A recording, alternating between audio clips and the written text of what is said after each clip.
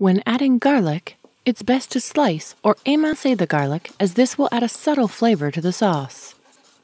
If you were to mince or push the garlic through a garlic press, the strong flavor would permeate the entire sauce, giving it a dominant garlic flavor.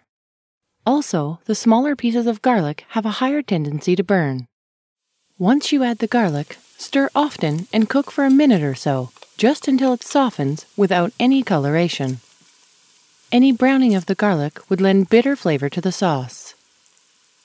These first two steps of cooking the onions and garlic are essential to the beginning of a great tomato sauce, as they lay the foundation and underlying flavor to the sauce.